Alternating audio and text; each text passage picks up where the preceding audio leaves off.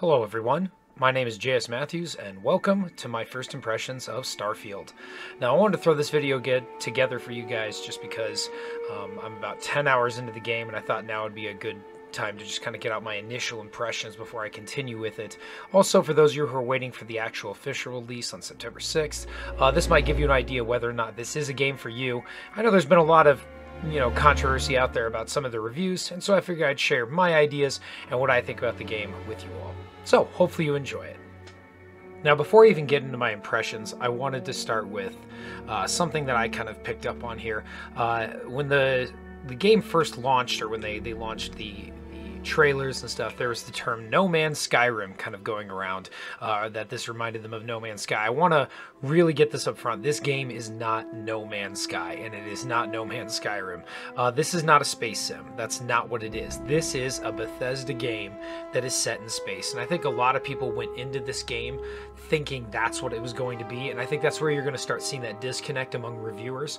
One of the reviews I read from IGN kind of complained about how No Man's Sky, being able to basically fly from the planet up into space and back down, how Starfield doesn't do that very well, and you have to use a fast travel or whatever, and how that's better in No Man's Sky. My thing is, that's not what this game is trying to be. It's not trying to be a space sim. I know that'd be nice and that'd be cool, but it's kind of like complaining that there's no dogfighting in Mass Effect.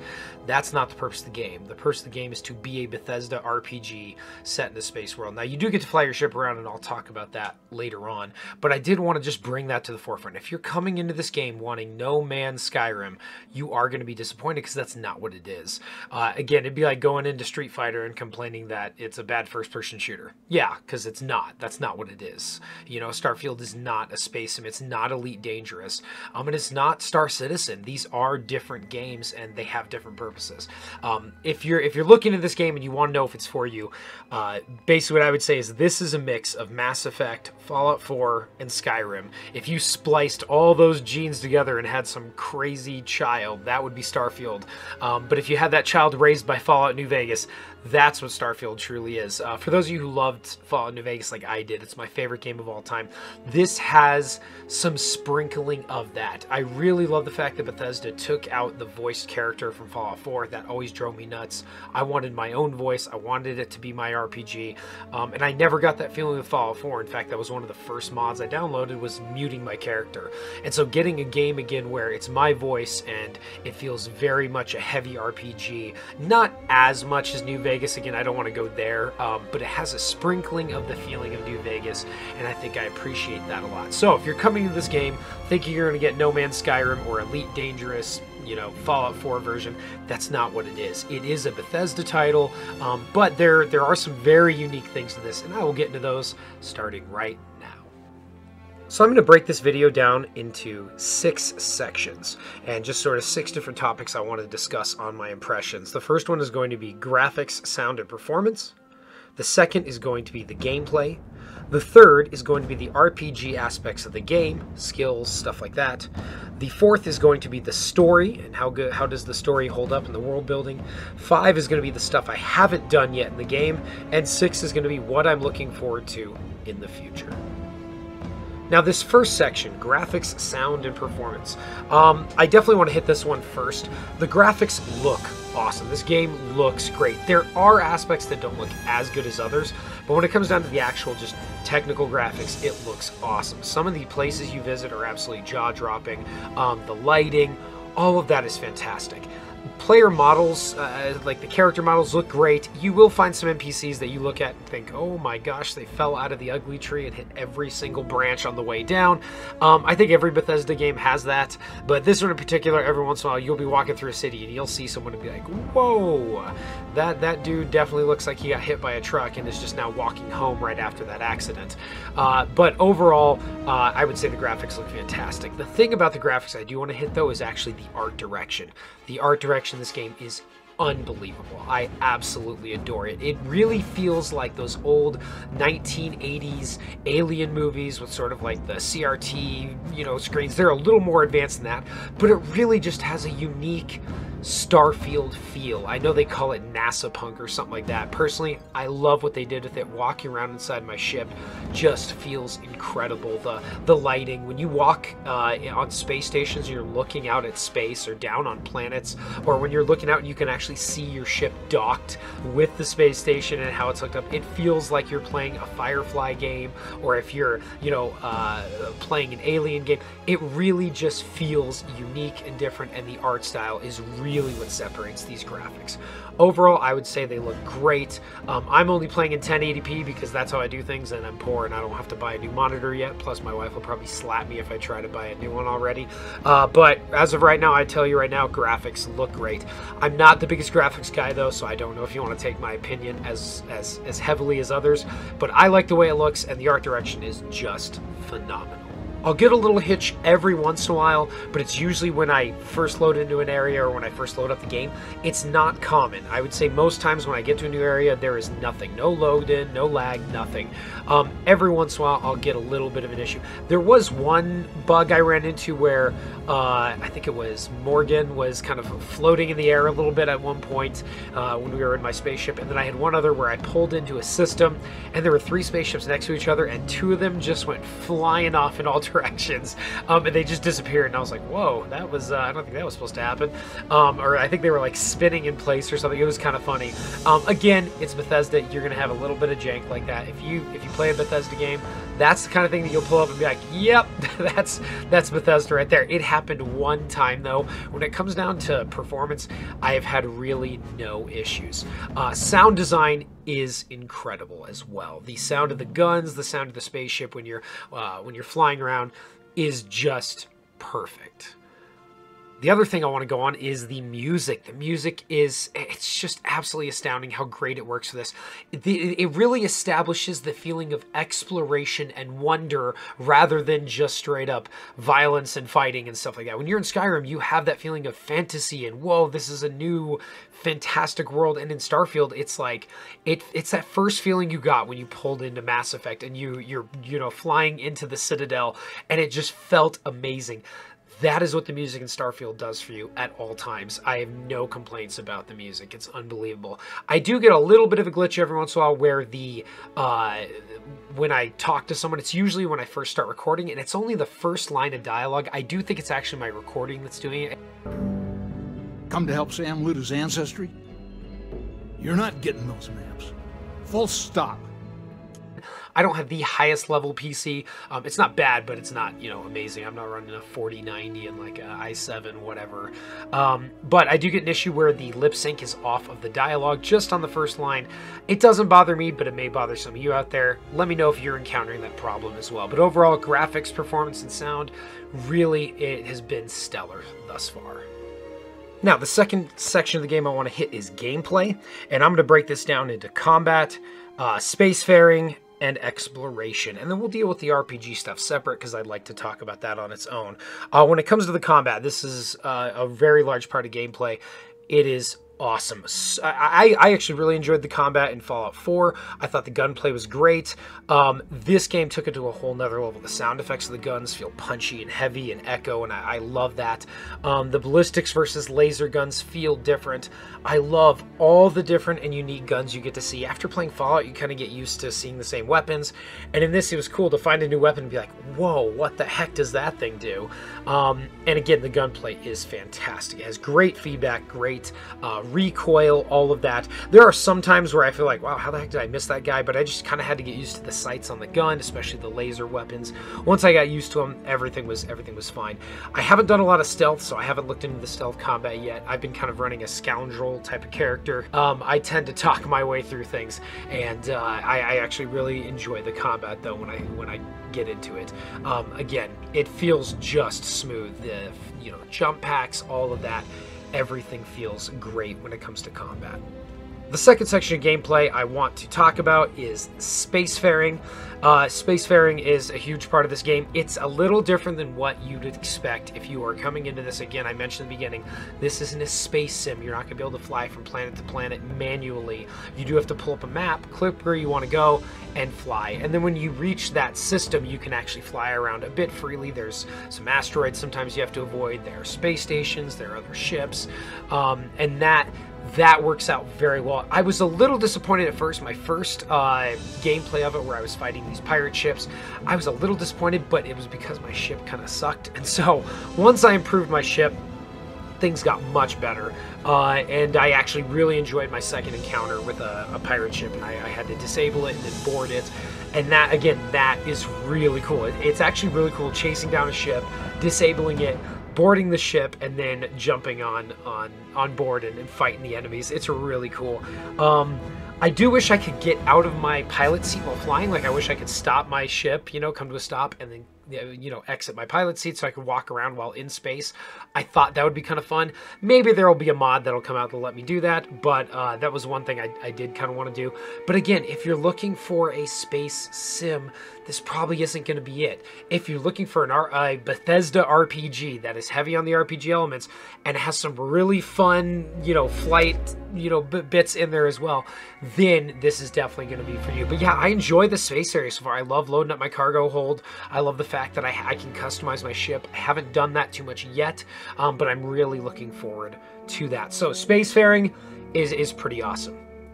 The next part of the game I wanted to talk about was exploration. I haven't done a bunch of this yet. Again, I've been pushing through the main story, but the exploration I have done is really cool. The planets are just gorgeous, and they just, I've been on so many different planets, and they all feel different and unique. There was one that was freezing cold and, you know, just covered in snow and ice, and then there was one that was a bit more, almost like, it was very alien looking, lots of like, almost like, it looked like poisonous landscape almost. It was really cool.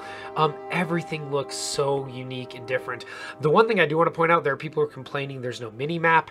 Honestly, I love not having a mini map. I've started really despising games that have mini maps because it takes my eyes away from the game, and then I'm just staring at this map with these dots on it. I know there's also people that want like sort of like a smaller map of cities and stuff like that. That I do get that complaint. There are maps, but they're not very detailed. But to be honest, again, that was something I actually kind of got used to, where I had to actually look at signs on stores. I had to actually walk around and say, okay, where, you know, oh, that's the commercial district. I'm going to go to the commercial district if I need to sell something and find a general store or whatever. And once I started doing that, again, the need for a map really disappeared. It just encourages you to explore, and I like that. I do get if people are going to complain about that, and I'm not really going to argue with that complaint. I get it. It's helpful. To me, though, I love being pushed to explore, and so far, I've really liked it. The other thing is, it feels like Bethesda. This feels like Bethesda, but it feels so different. Landing on a planet, jumping out of my starship and kind of looking around and being like, whoa, I can walk up to that building. I can go over there. It feels like, again, like Skyrim did, where you see the throat of the world and you're like, oh, I can't wait to climb that. But instead, now I get to a new planet and I'm like, whoa, what does this one have in store for me? It's just, there's so much more wonder there because I can't see it before I get to go explore it, and I kind of like that. I know there's gonna be people out there that may not like that as much, but personally, I'm really enjoying the exploration. I can't wait to do more of it.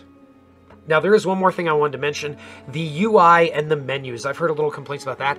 I don't think it feels any worse than any other Bethesda game I played. I know you have to access menus to get to your ship and stuff like that. I don't really mind it. Like, I found it very intuitive. If I played a Bethesda game before, I knew what to do.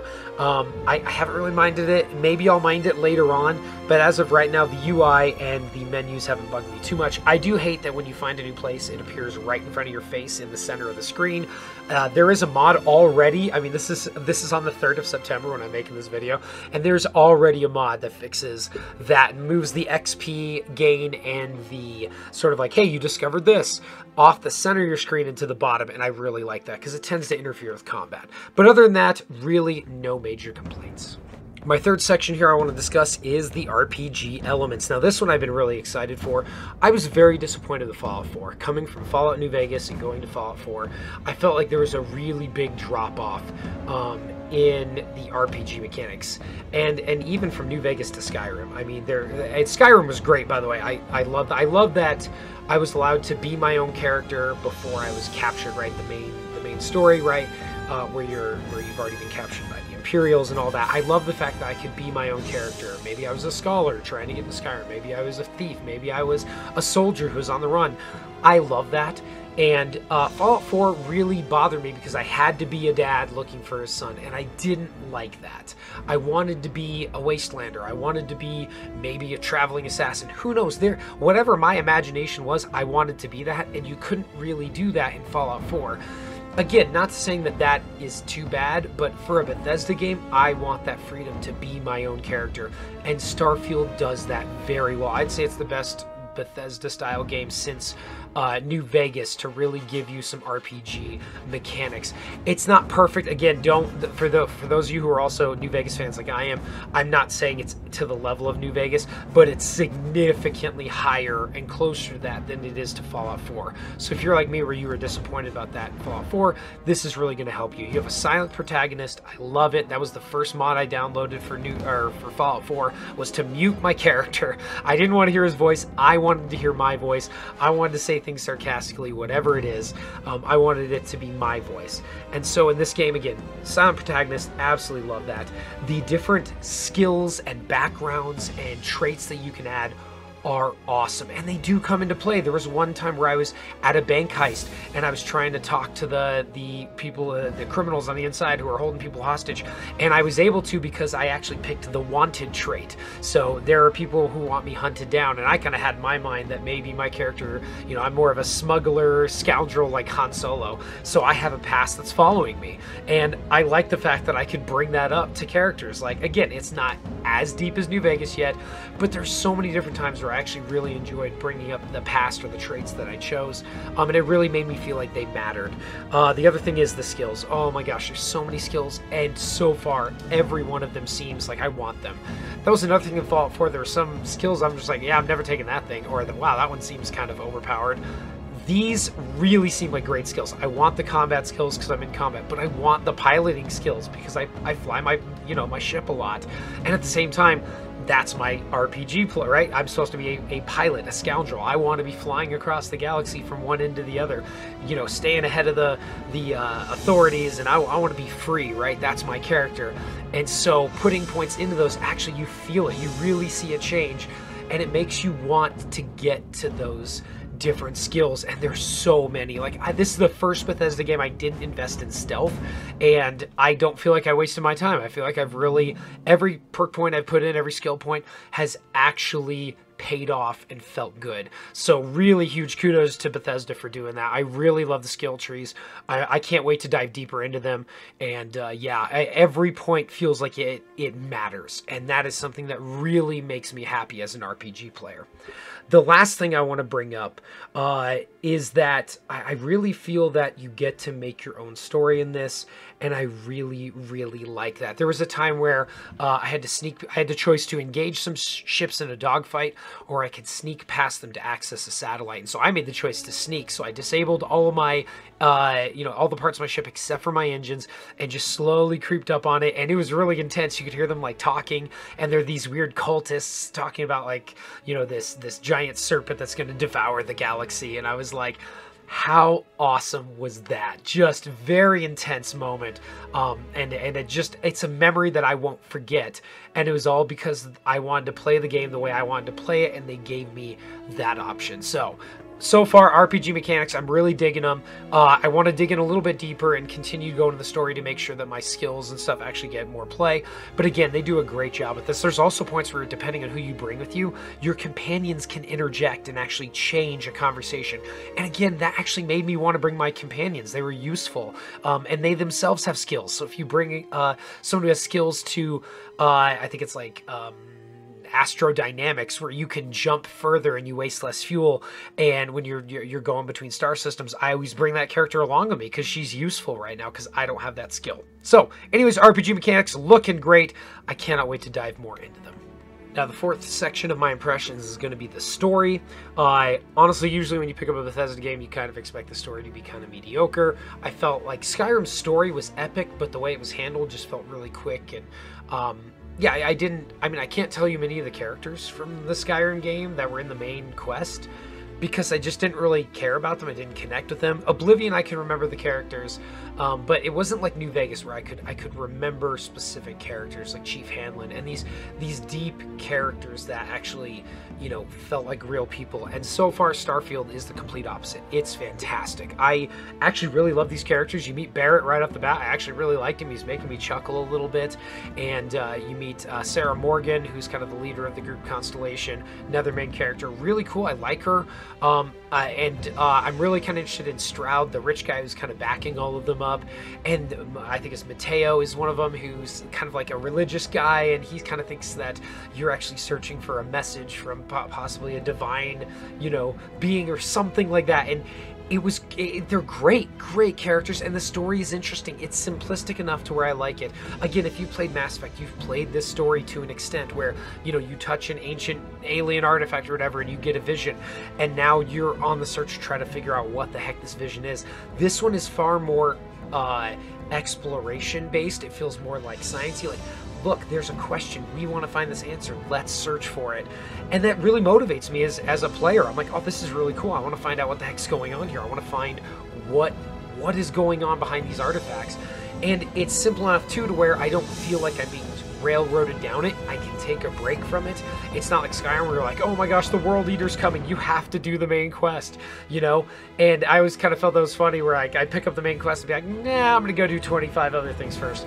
This one feels a lot more like, hey, take it at your own pace. You want to go do some other stuff? Go do it.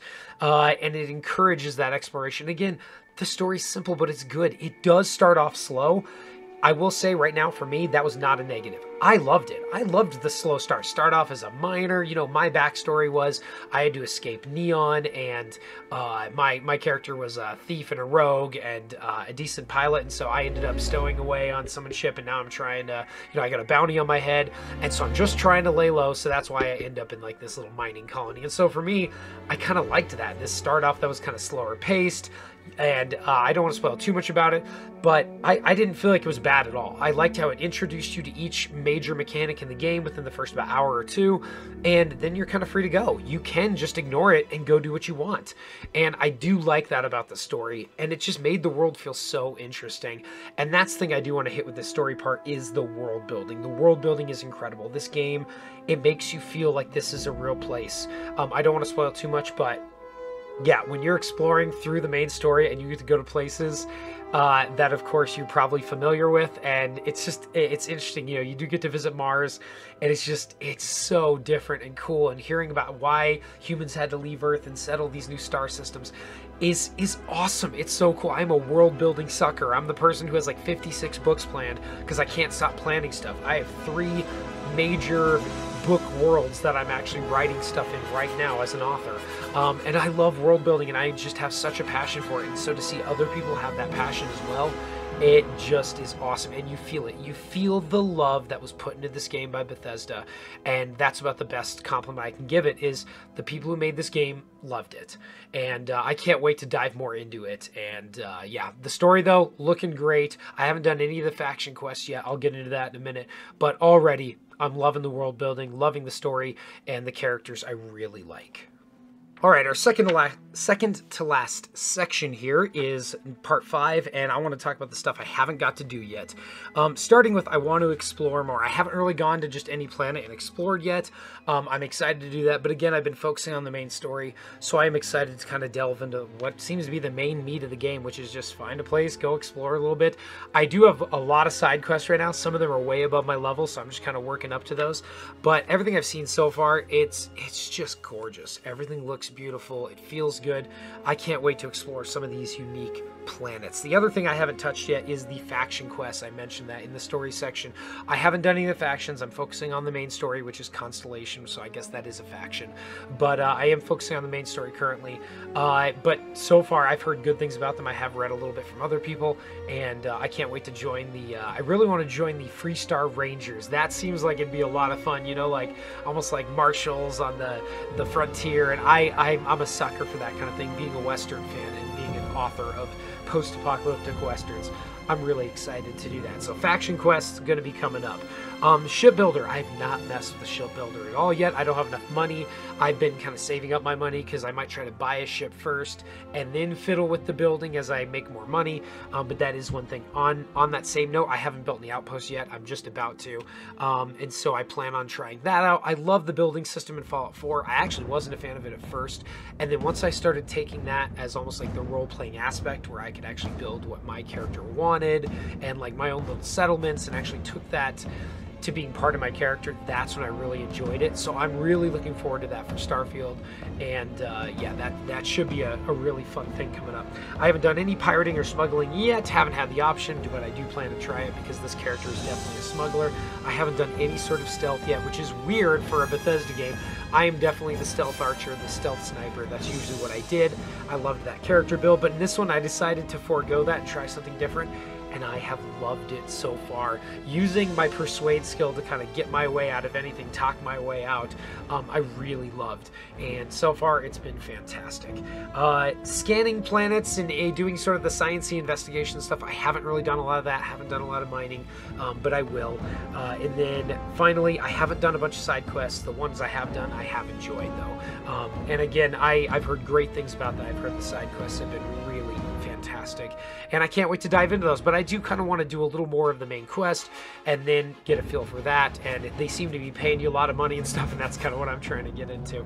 So that's the stuff I haven't done, and I can't wait to share that stuff with you later on and kind of get a full impression of that.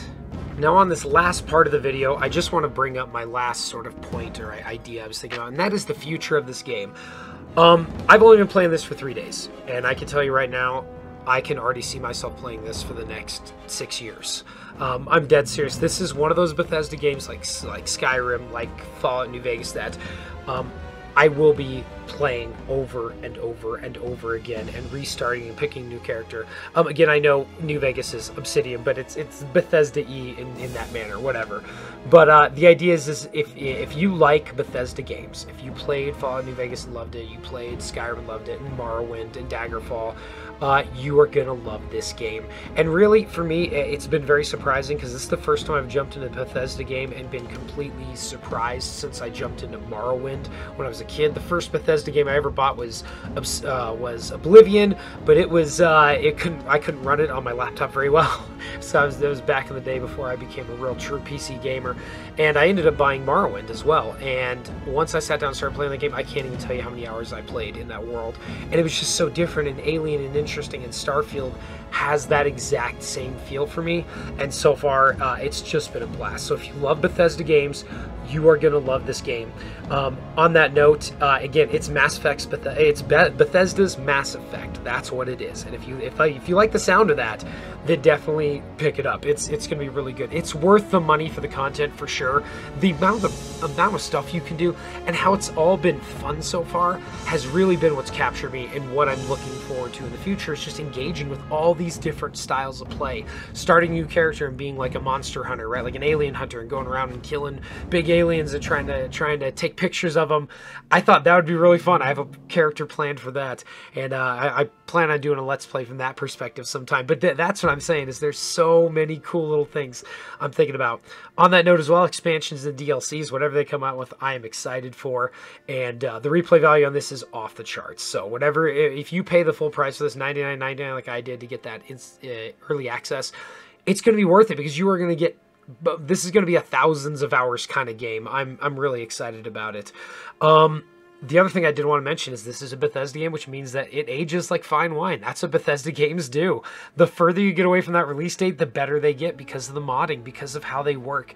And that's what I think people forget about Bethesda games is they're meant to change. They're meant to last 10 years. That's why they don't make them every single year like you do with Call of Duty or Assassin's Creed or whatever.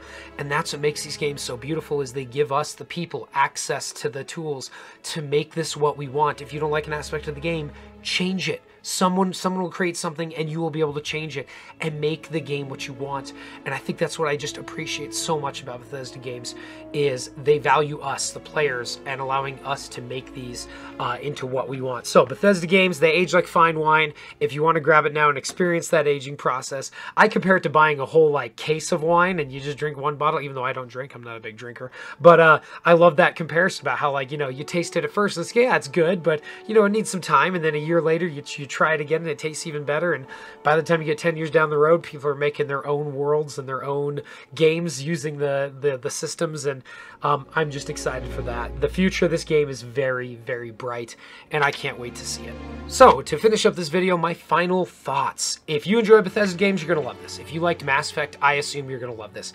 If you're a space sim fan, there's going to be some things you love and some things you're going to wish they would change. And I guarantee there's going to be mods that'll change it, but I get it if you're coming into this thinking it's going to be No Man's Skyrim. It's not. It's not No Man's Sky. It's not No Man's Skyrim. This is Starfield. It's its own unique thing. It's Bethesda in space.